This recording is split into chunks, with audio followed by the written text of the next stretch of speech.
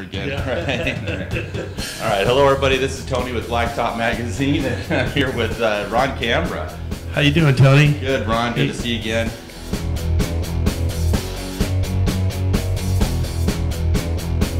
Hey, Grand National Roadster Show. That means a lot to me. Yeah. That's in between the Grand National and a little local show that we do here in Orange and SEMA. That's what kind of keeps us rolling, right. You know, between SEMA, the Orange Show, and the Grand National. And it's a lot of work. You know, we go throughout the year. You know, pretty much throughout the year we kind of cruise and we stay pretty busy.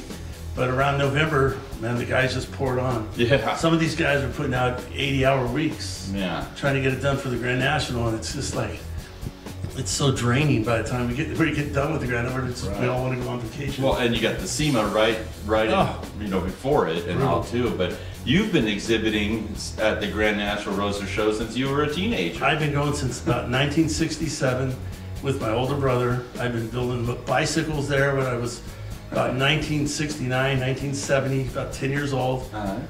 Just totally involved in it. You know, it's kind of been. It started at the Oakland Coliseum, where I'm from NorCal, and it's just always been a real. It's in my heart to go to the Oakland Coliseum. I still call it the Oakland Coliseum. And so, did you get a chance to go look at the bicycles there today? I sure did. Even all right. The motorcycle and the bicycle room, and I've been showing stuff at the Oakland Coliseum, the Grand National Roadster Show with John Buck for probably the last 8 or 9 years here, and we've always been in building 6 or building 7 or building 5. So it was special for us this year to finally be in building 4. Right, the big building. Yeah. So we had a nice booth. We had a 10x40 there, and we were able to bring a couple new cars that we just finished, and it was really fun. It was just so tiring. So much fun.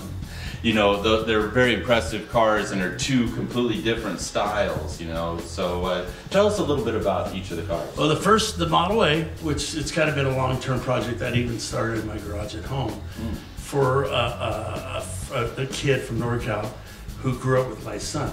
Oh, okay. And so we started that car probably about 8 years ago. And he you know, when he had money, we worked on it. When he didn't have money, we stopped. All right.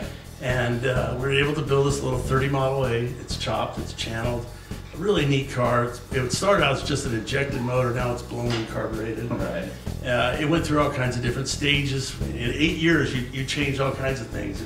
You can build a car in a year, you kind of stay focused. In 8 years, it went from different wheels and different slicks and different exhaust and different color. I mean, just everything, you know. But it's amazing that it came together all as one really bitchin' unit.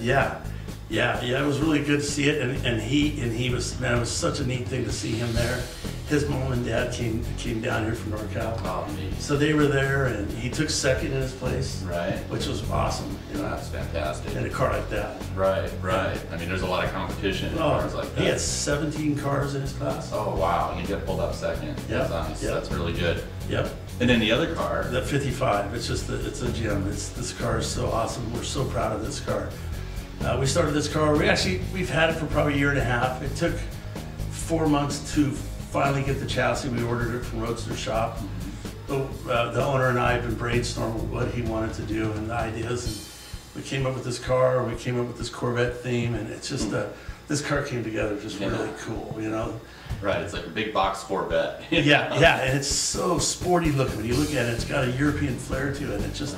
It's got an LS motor with the 392 Hemi valve covers and the injectors, and and the wheels and all the little body mods that the guys did here. They seem like a lot. They're big body. You know, it's amazing that the guys there at the Grand National, a lot of them couldn't figure it out. Right. They didn't know. They were looking at this thing going, "What did you guys do? Did you chop it? Did you section it?" Right. And you know, I have nothing to hide, so I explained it to these guys. They're like, "Wow."